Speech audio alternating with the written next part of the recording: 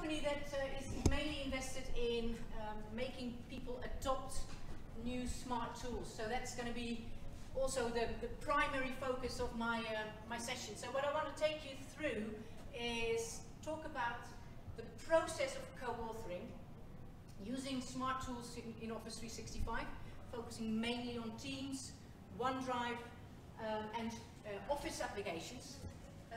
Just to set the stage, what I'm talking about when I'm talking about co-authoring documents is the process of a group of people being more efficient in using the tools, with the goal obviously also to improve things. So it's not just for the sake of using Office 365, it's to improve both the whole time that they're going through in creating documents collaboratively together, but also learning about some features that are going to make the creation maybe easier. Also the reviewing by peers, having a look at how can we do things differently or more effectively, making sure that we can actually find files easier, which has a lot to do with the version management in fact.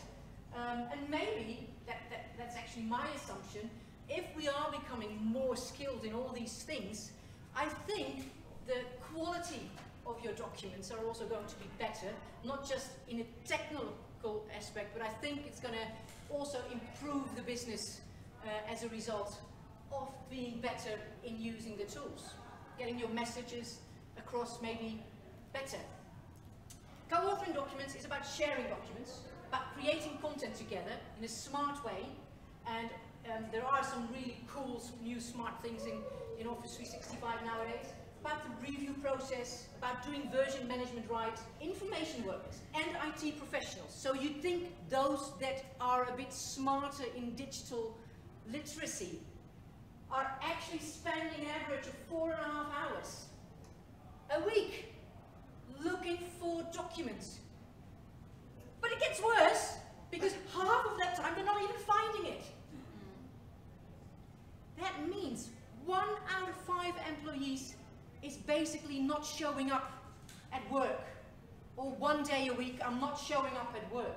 That's how much that translates to, 20% of the time. That's frightening, right? And I think it has to do with the habit that we saw earlier. Now, this is my field of expertise or passion, as I would say it, is that it's all about habits. So, yeah, we've got these great new tools that allow us to do things way better. And in fact, SharePoint document library versioning and also the co-editing real-time, that has been around for a long time. But people are not catching up. And it has to do with the speed that technology changes. So what I want to help people with, when I help organizations in their user adoption, is to change the way they work.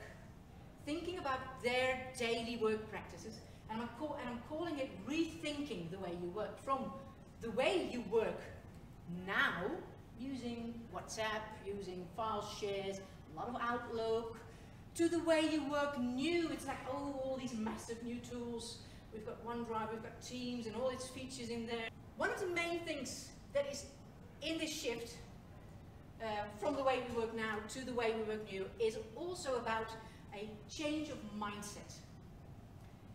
I'm calling it from send to share with. People need to shift their mindset from a I'm going to send it to you to a I will share it with you. I think that's going to be the first step, where someone says, you know what, instead of picking an email with a file from some folder and shoving it, whether they want it or not, to other people who would then edit it with their own specific way, sending it back to me and I have to do all that work, we need to rethink that and say, you know what, there's a group space, whatever that space may be.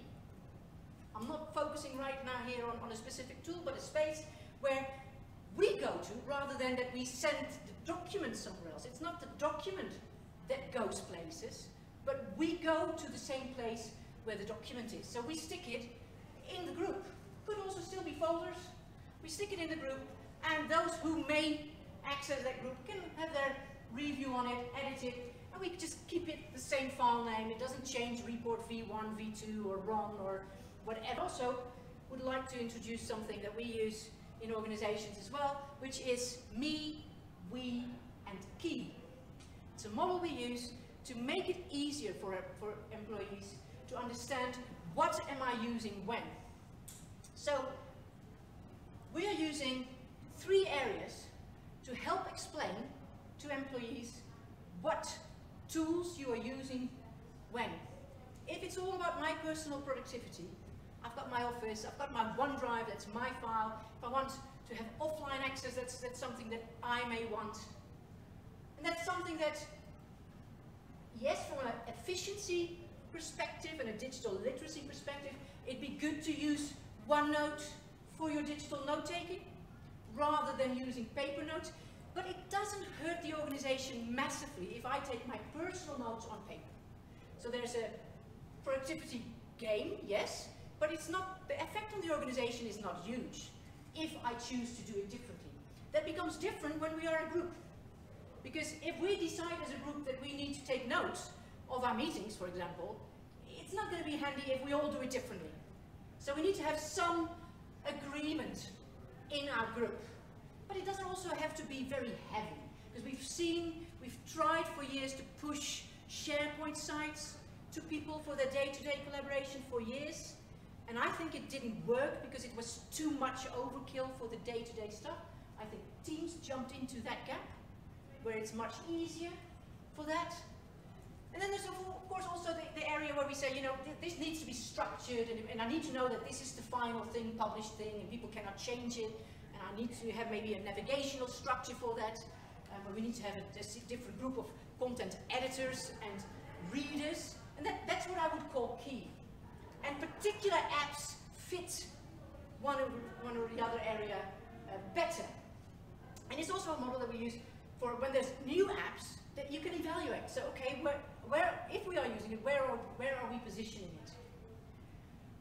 We also help with using this same model for different productivity scenarios, personal, team, and organizational productivity scenarios. And this co-authoring documents is one of them.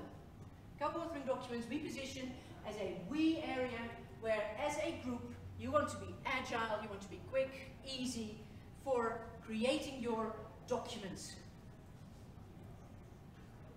The co-authoring documents is basically talking about the document going through a life cycle. It's not going places, necessarily. It's going through a cycle from draft to collaborate to publish. You may choose different areas, starting OneDrive or starting Teams, and maybe end up in SharePoint for the publishing part, when it's all good and done, and now we need to publish to a bigger audience. But it's more about the status of that file and what kind of features and tools are you using in that part. And I'm always saying that we should not be using OneDrive so much. I know people love OneDrive because it's easy, but it's actually not good for team productivity. So what I see with your terabyte of possible storage is a disaster. How could it be that you have 1 terabyte of work that is just for you? Yes, of course, I know you can share, but I'm going to show you later that that's not the easiest way to be doing group collaboration around files. So I prefer to actually start, if you can, if it's not too sensitive in privacy sense, to start, for example, in Teams,